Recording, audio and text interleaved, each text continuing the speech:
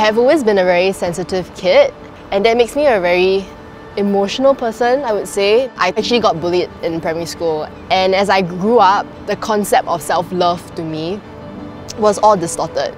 For me, beauty comes from the heart. When she was born, I already see that in her.